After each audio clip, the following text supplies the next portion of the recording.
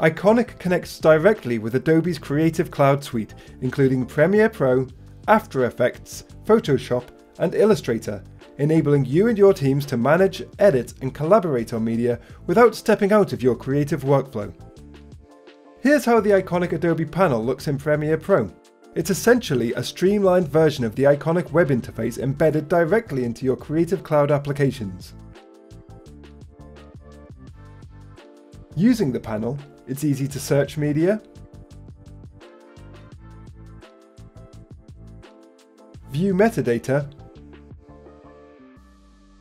and view additional asset details like file information, transcriptions, and comments. You can also play back your videos and more.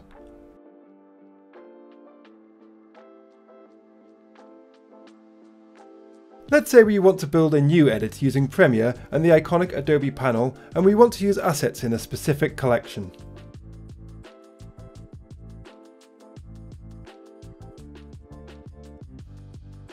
We can build our initial timeline using these original assets or their proxies. Let's use proxies for a lighter editorial workflow.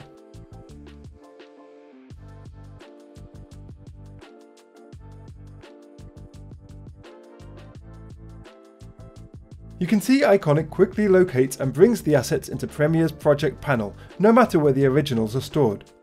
Whether in the cloud or on a local drive, Iconik retrieves the assets and brings them into Premiere for your workflow.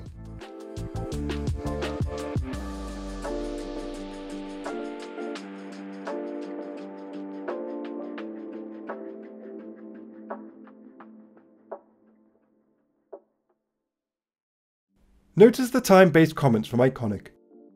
They've appeared here as markers in Premiere, guiding us to the key moments we've been told to use for this edit. So let's make those edits.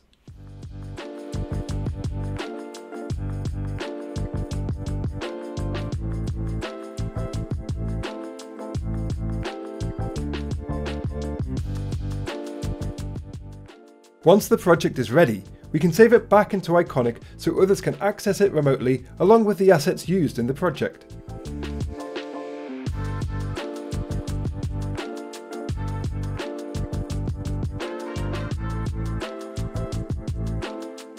Now, the Premiere Pro project file is uploaded into this collection, ready for collaboration.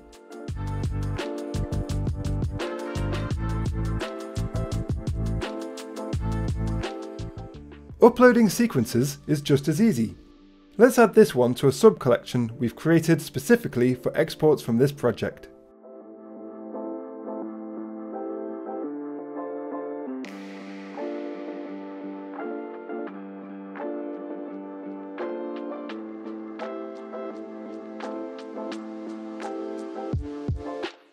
This dialog window lets us choose a render export preset with the list pulled directly from Adobe Media Encoder.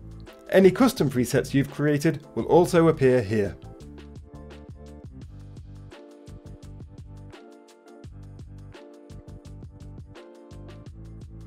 Media Encoder is now uploading the sequence to our requested specs.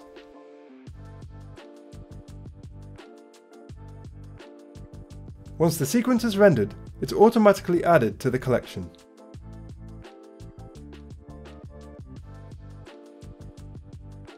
In the Relations tab, you can see all the assets used in this sequence, their locations in Iconik, and the Premiere Pro project they're connected to. Let's click through to the Premiere Pro project. Again, we can see all of the assets used in this edit, making it easy for others to pick up work on the project if need be. Now, let's take a look at Iconik review and approval alongside your editorial workflows. Let's say someone working in Iconik rejected this asset, and they've added a comment why.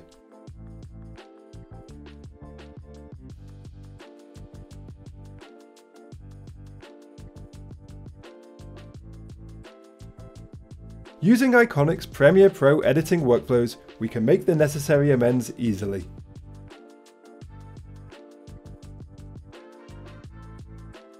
You can see that the new comment has appeared as a marker, highlighting what needs to be updated. With Iconik working behind the scenes, any editor can jump in and make the necessary changes.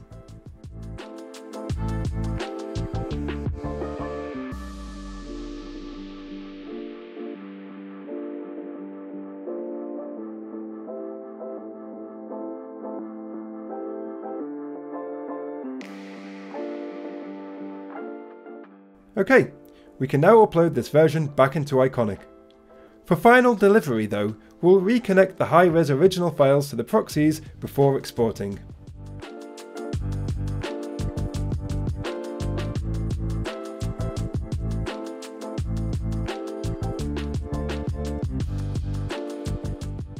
Iconik is now reconnecting the proxies in the timeline with their original high-res versions. Now we're ready to export the sequence.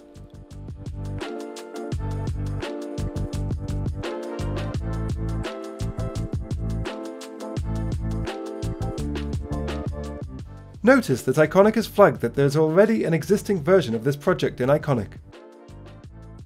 Let's upload this updated sequence as a new version.